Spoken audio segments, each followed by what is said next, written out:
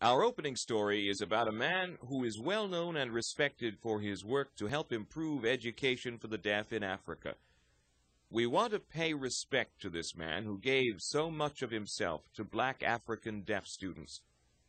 His name is Dr. Andrew Foster, Gallaudet University's first black graduate. He died in a recent plane crash in Africa. Recently, his friends and students from all over gathered to remember this remarkable man and to just say thanks. Gallaudet University's Chapel Hall was the setting of a memorial service dedicated to the memory of Dr. Andrew Foster.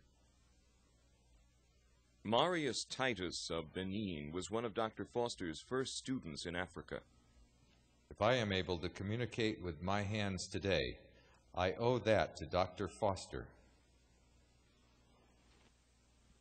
We already know that he was born in Alabama of a coal miner. It was his opinion that a deaf person living in Africa who cannot read or write was like a piece of gold lost in a far remote mine down in rural Africa. That piece of gold had to be taken out and polished, which means you have to go out and look in the rural areas for the people who do not have the benefits of the educational or the social opportunities as in the cities, and train them. Andrew Foster established 22 schools for the deaf throughout Africa. As a young man, Foster attended the Detroit Institute of Commerce.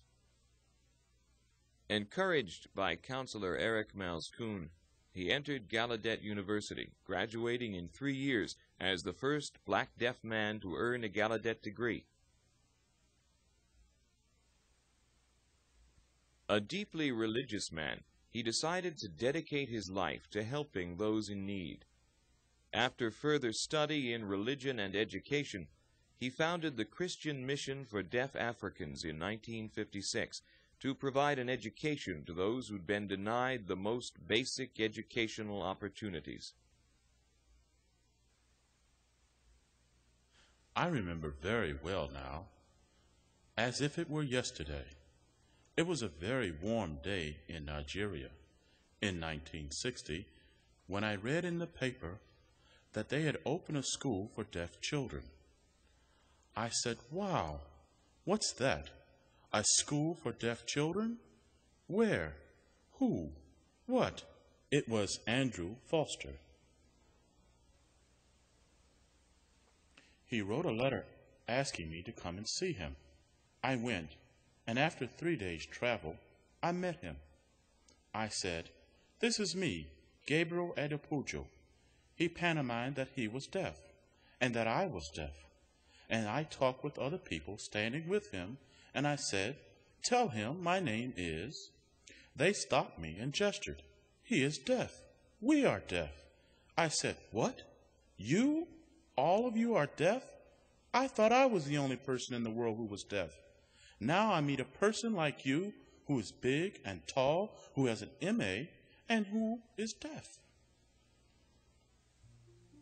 These rare home movies from the early 1960s show Dr. Foster and his wife Bertha at several of the schools he founded in Ghana and Nigeria.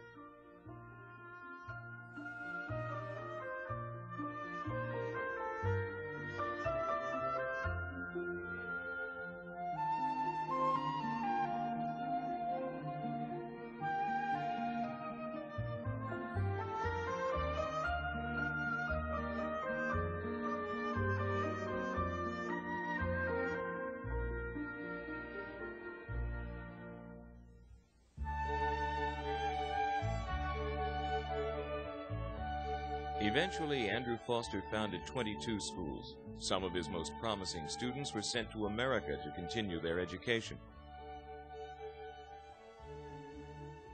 Andrew Foster's family plans to continue his mission because there is still much work to be done. His students will carry on his philosophy. I want to paraphrase one of the best Bible quotes. Always let us remember, Andrew Foster has planted seeds. We Africans will water them.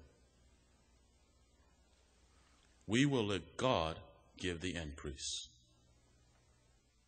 You did a good job, Andrew.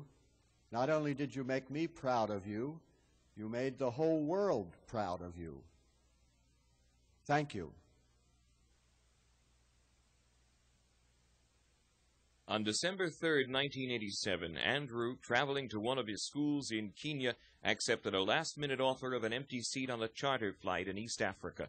The plane crashed shortly after takeoff. Andrew was 62 years old. He's survived by his wife, 4 sons, a daughter, and thousands of deaf students in more than 20 countries.